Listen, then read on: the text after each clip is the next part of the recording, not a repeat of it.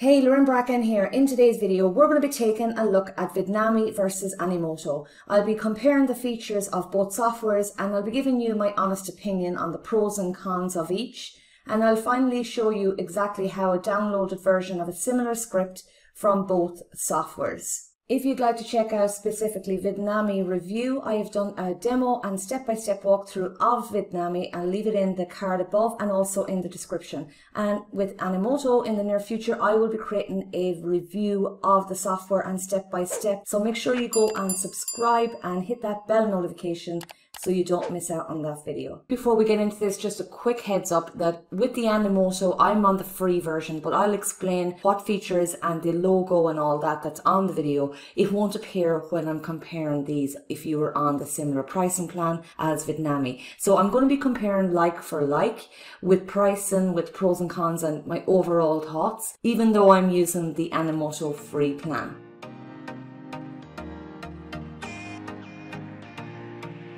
And for the pricing plans, Vidnami, they have one pricing plan and that's it. You're going to normally pay $47 per month if you go directly to Vidnami. If you go through my link below in the description, you'll get 25% off. Animoto, they have three pricing plans. If you go with the annual, you're going to get a substantial discount, a 50% discount per year. Monthly is the one I actually compared it with. Now their first pricing plan, it's free and you can have unlimited videos forever, and the only limitation here you have on the free plan is the fact that you have the Animoto logo on the video and also you have 720p resolution. On their professional plan, it comes up at €28 per month. That works out roughly around $34 per month, which is par on par with Vidnami. With Vidnami and Animoto, the similar features are that you can have unlimited videos per month on both softwares. They both also have pre-made templates. On Vidnami, you'll see that they have different colors, fonts, and style of videos that you can create, whether it be content, influencer, instant ad sales, or courses or property videos, and then you can have your own custom templates. And in Animoto, they have different types of templates here on the left hand side you can choose from. As well as that, they actually have a better selection, in my opinion, of the style of font and colors and customization. When we go into the start from scratch, they have a whole selection of themes that you can choose from before you even start your video, and they actually have a great selection, in my opinion. They're very versatile, they're very unique, and in my opinion, Animoto have a better selection of themes that you can choose from than Vidnami. And next up, the softwares don't have any watermark on either one on the similar pricing plan. As well as both softwares have 1080p video resolution on the paid plan. Another similarity is you can upload your own pre-recorded voice on both softwares. When it comes to support, Vidnami, they offer email support, and I have emailed them a couple of times and they do get back within the 24 hours. Animoto, you have a ticket submission support. In Vidnami, go to help and then you'll see training videos, the help center and the Facebook community. And on Animoto, you have a list of frequently asked questions you can go through there. They have different articles, and also here you have your submit a request where you can ask a question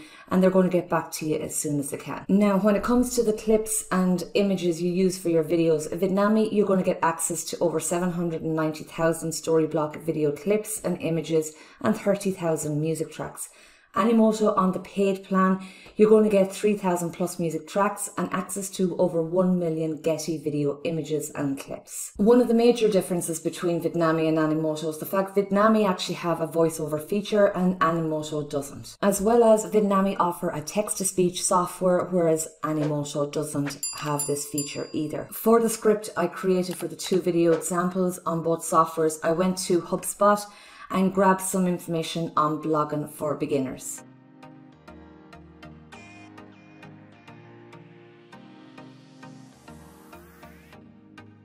Okay, so this is the first video I created on Vidnami. So on Vidnami, what we are talking about is very, very beginner friendly. They literally walk you step by step. There is no way of skipping anything. You cannot move on to the next stage until you completed the previous stage. What's great about Vidnami is the fact that you can put in an entire script onto their software and they're going to pull the information and gather the images that's going to be related to the text. There are going to be some minor mistakes here and there. I actually can change them quite easily on the left hand side. And with Vidnami you have the option to have music alone, or you can have music with your own voiceover on the video, or you can use their text-to-speech voiceover. For this example video, I used the music and the voiceover feature to show you exactly what they offer. Okay, so this is me creating my video on Animoto with the same script. What we have here in Animoto is they don't have a step-by-step like Vidnami. However, it is still very easy to use, and I do believe it's still beginner friendly. And like I mentioned before, I really like their pre-built themes because they have different fonts and different styles that you can use for your videos, even from scratch. Compared to the likes of Vidnami, once I went and selected the theme and I selected what size video I wanted, you're brought into the members area where you can create your video and you edit your video. It's very different to the likes of Vidnami because it's literally A, B, C, D, E, and it walks you through the whole process. You really don't need to think about it. With Animoto, you do have to put the clips together and then select your images, and then you have to put in text for each slide one by one. So the process takes a lot more time and there's a lot more effort that goes into making your videos in Animoto. If you had a large script and you wanted to create a video in Animoto, it would take you so much longer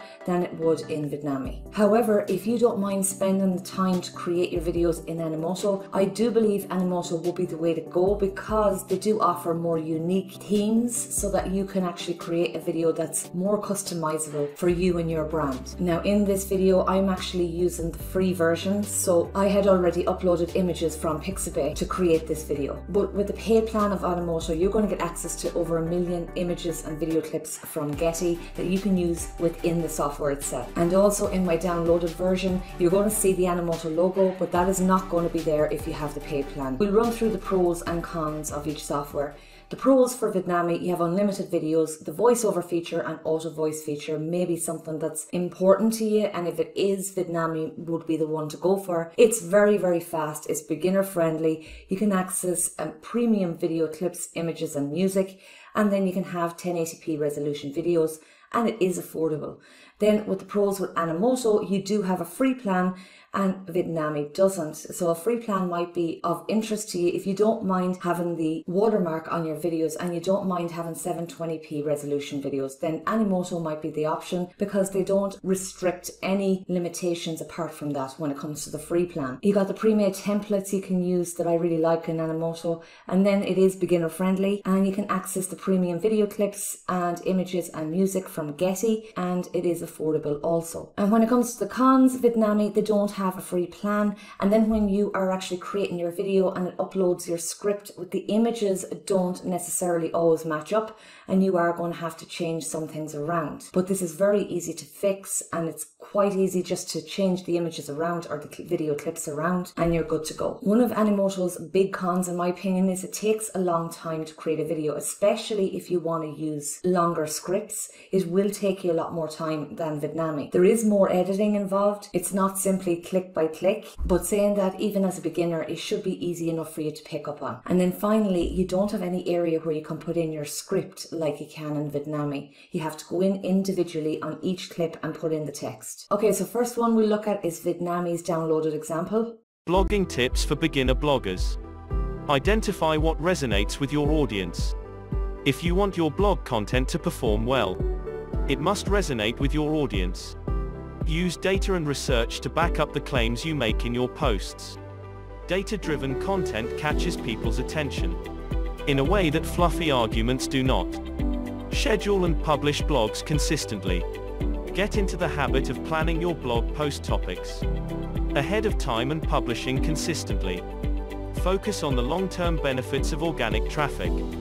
At a certain point, just publish it. Your blog post is never going to be perfect. And here's Animoto's one.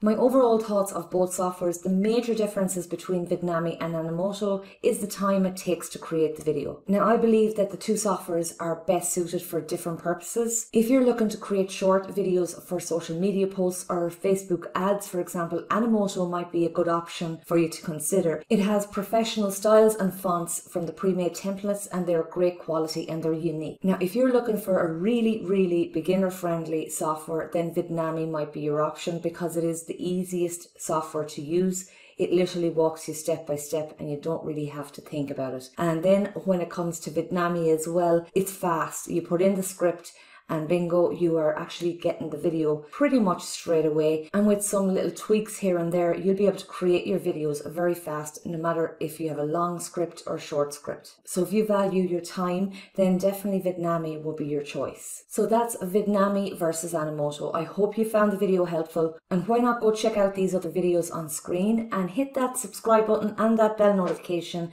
so you don't miss out on any future videos I create. And give me a like as well if you got value from this video. Until the next time, guys, I'll chat to you soon.